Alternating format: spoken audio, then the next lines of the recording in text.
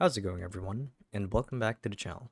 So in today's video, I'll be teaching you guys how to fix the error where applications on your iPhone or iOS device are kicking you out. So without further ado, let's dive right in.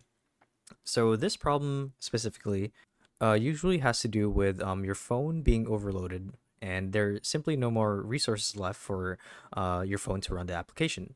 So all this to say that you want to make sure to make good use of a habit like running one application at a time.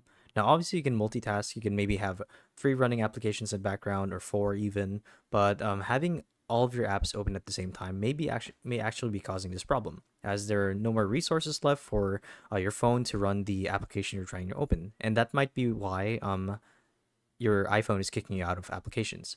So to simply do so, to simply close other applications, what you guys would need to do is swipe up with two fingers. I actually forgot the command for that, or like the shortcut. But basically do the command where it shows all of the active applications on your iPhone. And once you successfully do that, simply swipe up on the applications that you want to close, and this should free up some resources for your phone to run the app that you're trying to open. Now, another potential issue that may be causing this is because your iPhone is not updated. Now, old system versions always come with a bunch of different bugs that may be causing the slowdowns and your phone not working properly. So it's a good rule of thumb to always keep your iPhone OS updated. So to do so is quite simple. Just navigate to the settings and then click on system update, and that should be it. You just let the phone do the rest. Now, if this still doesn't fix the problem, then it's very possible that the error is within the app itself. Maybe the developers have not optimized it enough for it to run on the majority of phone models, or your phone simply isn't strong enough to run it. Like, let's say that the processor isn't up to speed when it comes to running the app. Maybe you're trying to install a game, right? So and if you're using an old phone, then it's only natural that it's going to lag.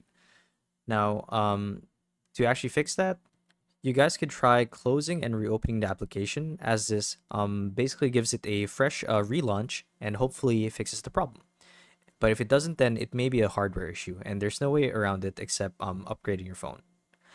Also, another thing is that if if the application still lags, then it's very likely that it's on the developer's end, and there's nothing we can do about it except send some feedback about the problem that we're experiencing, and hopefully that they fix it in the future update.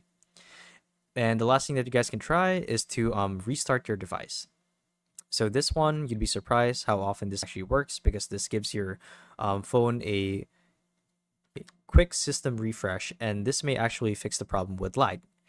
Last thing is delete the application. Okay, so this one wasn't the last thing. This is the last one. Delete the application and then re-download it.